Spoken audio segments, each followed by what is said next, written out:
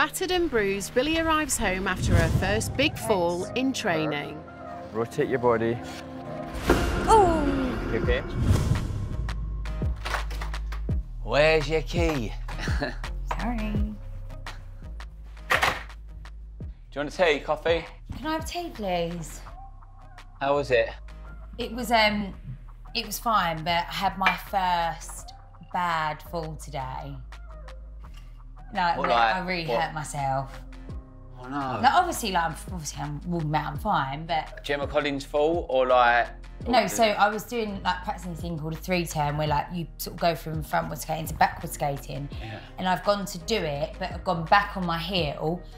But I went back so quick and I went whack backwards. I didn't hit my head on the ice, but it sort of whiplashed me and I went back really hard on my elbow and my back, but really quick.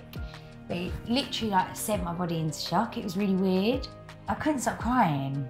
Oh. It was you're crying. Oh. No, but it was really weird. You know, I'm not normally a crybaby, am I?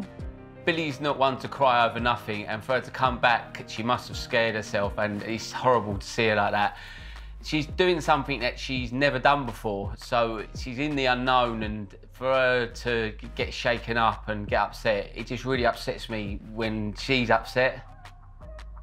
Where is it? Here? No, all this side, all this elbow. But it was Does it hurt now when I do that? No, just it's just really achy. You don't want me to touch you, do you? No. I can tell by the way you move. No, because it's really achy I and know. sore, and I just don't want it to. No, I don't want it All right, okay. do that. But I suppose that was a little bit of a wake-up call. That it is quite dangerous, but I think naturally as well, just makes you feel a little bit more cautious and scared. I'm already thinking I'm nervous to try and do that again on my own. Whereas before I had no fear.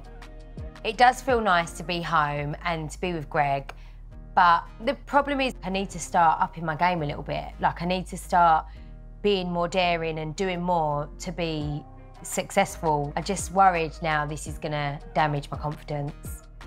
Babe, you'll be fine. You will, you're saying that now. You're right at the beginning of your journey. By the time you finish, you'll be prancing around like Jane Torville. Well, I don't think I'll be quite as good as Jane. Listen, you're doing something completely new, completely out of your comfort zone. I'm proud of you. You just got to keep going. Don't let it put you off. Just carry on. You'll be fine. You've got balance, you've got rhythm, so you'll be fine. Yeah. You're not me, you're you.